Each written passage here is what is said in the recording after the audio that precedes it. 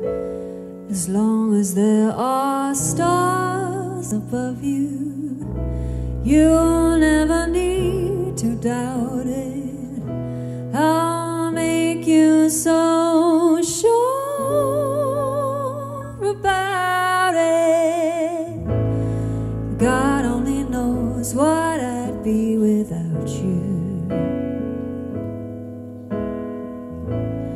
God only knows what I'd be without you. If you should ever leave me, well, life would still go on, believe me. The world could show nothing to me, so what good would living do me? God only knows what I'd be without you.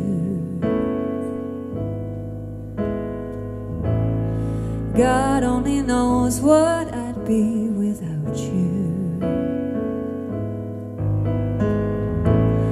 God only knows what I'd be without you. Oh, God only knows what I'd be without you.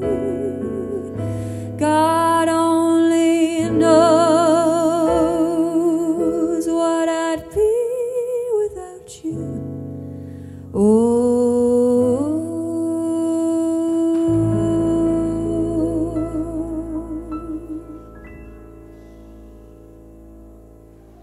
Would you all like to take a seat, ladies and gentlemen? Thank you. You are very welcome to hold hands if you'd like to. Maybe a little bit too. No, that's fair enough. I completely understand. Well, good afternoon, everybody, and a very warm welcome to Colville Hall and the very special occasion of the marriage of Chris and Anna. My name is Tina Young, and I'm a Deputy Superintendent Registrar for the Essex Registration Service, and I'm empowered by statute to witness civil marriage. And my colleague today is Gwen, and Gwen is here to confirm that the ceremony is conducted according to the law and in charge of the necessary paperwork. Today is a very special day for Chris and for Anna, for they have chosen to make a public commitment to each other through vows sincerely made and faithfully kept. And through your presence here, you are expressing your love and support for them. This place in which we are now met has been duly sanctioned according to the law of this country for the celebration of marriages. And you are all here today to witness the marriage of Christopher Mark Collini and Anna Gwen Chapman. And if anybody knows of any legal reason why they should not be joined in marriage, you should declare it now. Looks like you're safe. So at this point in the ceremony, I'd like to invite Sarah forward, who's very kindly agreed to do our reading today.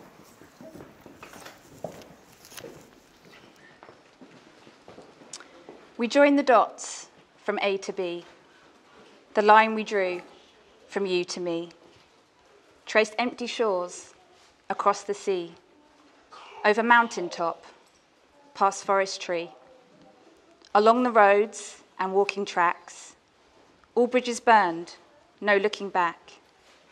For the love we have, no gate can stop, no barking dog or bolted lock. For what is real is meant to be when two hearts beat in proximity.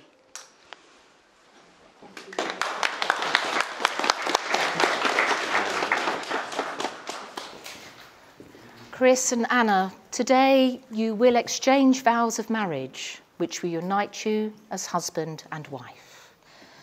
But before you are joined in matrimony, it is my duty to remind you of the solemn and binding character of the vows you are both about to make. Marriage in this country means a union of two people voluntarily entered into for life, to the exclusion of all others. And the purpose of marriage is that you may always care for and support each other through every aspect of your life, It is a decision made by two people to share love, friendship, and mutual respect. So I'm now going to ask both of you in turn a declaration that you are free lawfully to marry each other. And Chris, it's traditional that the gentleman always goes first. And the answer I'm looking for is I am. So are you, Christopher Mark Collini, free lawfully to marry Anna Gwen Chapman? I am. And are you, Anna Gwen Chapman, free lawfully to marry Christopher Mark Collini? I am. Thank you. Now we've actually come to the most important part of today's ceremony, where Chris and Anna are going to make their legal contract of marriage with each other. This is the actual part that will make them husband and wife. So I'd like to invite the two witnesses forward, and I understand that's Megan and Anna, to come and join us at the marriage table.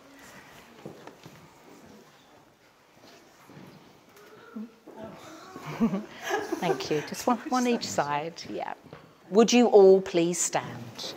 And these words you are actually saying to each other, so if you'd like to turn and face each other. And Chris, you're going first. I, Christopher Mark Collini. I, Christopher Mark Collini. Take you, Anna Gwen Chapman. Take you, Anna Gwen Chapman. To be my wedded wife. To be my wedded wife. And Chris, do you promise to be loving and to be faithful and to care for Anna throughout your married life together? I do. Thank you. And Anna. I, Anna Gwen Chapman. I, Anna Gwen Chapman. Take you, Christopher Mark Collini. Take you, Christopher Mark Collini. To be my wedded husband. To be my wedded husband. And Anna, do you promise to be loving and to be faithful and to care for Chris throughout your married life together? I do. And Chris and Anna have actually written their own personal promises that they're going to exchange now. So Chris, over to you.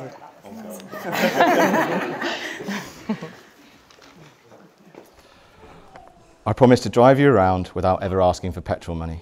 I promise not to keep score in the washing up, even though I know I'm winning. I promise to give you as much time, care and attention as I do our new 3x3 metre lawn. I promise to make you happy when you're sad, make you laugh when you cry, and to show you the same support, care and love for the years ahead as I have for all the years before. And Anna. It was. I promise to open all the windows when I cook one of my 4 cheese pizzas. I promise to only sleep in the middle of the bed when you're away. And I promise to be 100% myself with you, which means I'll likely never do either of those things. I also promise you that I'll love you just as fiercely as I have all of these years, be the support you need whatever situation we may face, and continue to say silly things that make you laugh no matter what. So I'll give that to you to look after. Do you look to fan? Jake, would you give your fan? Thank you. Ladies and gentlemen, would you all like to take a seat again for a moment? And you as well, yeah. And you can take a seat, Jake. Yeah. It is very warm. Do you want a fan? Are you okay? Okay. It is a tradition that when a man and woman commits themselves into matrimony, that they seal that commitment with the giving and receiving of a wedding ring. And the wedding ring is an unbroken circle that symbolises unending and everlasting love, and an outward sign of those promises that you've just made to each other today. So Jack, would you like to step forward, please? Well done. And if you can pass to Chris the ring that he has for Anna, first of all. Okay, perfect. Just place it at the tip of Anna's finger. Again, repeat after me, but say the words to Anna. Anna, I give you this ring. Don't drop it. Say that in front of the entire room. Anna, I give you this ring. As a token of our marriage. As a token of our marriage. And as a lasting reminder. And as a lasting reminder. Of the promises that we have made here today. Of the promises that we have made here today. And place the ring onto Anna's finger. Do you want to pop your engagement ring back on? Will it Yeah, go? sure. Although I think he's put it the wrong way. It's probably stuck. Oh, really? It's all right. Oh, sweet. And Jack, if you could pass the other ring over, thank you. Okay, if you'd like to do the same, just place it at the tip of Chris's finger. That's it. Chris, I give you this ring. Chris, I give you this ring As a token of our marriage. as a token of our marriage And as a lasting reminder. and as a lasting reminder Of the promises that we have made here today. of the promises that we have made here today. And place the ring onto Chris's finger, if it will go. There. Well, Chris and Anna, this is the first day of your new life together as husband and wife, and we all hope the feelings of love that you have for each other will continue to deepen and grow stronger throughout your married life together. You have both made a solemn and binding contract today in front of your family, your friends, and your witnesses, and by the giving and receiving of your wedding rings, you have shown that you'll accept the state of matrimony. So it really does give me the greatest pleasure, but actually an enormous privilege to be able to pronounce that you are now husband and wife. You may kiss your bride.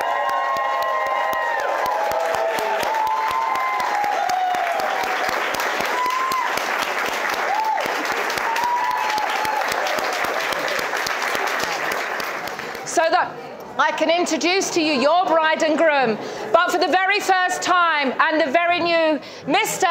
and Mrs. Collini.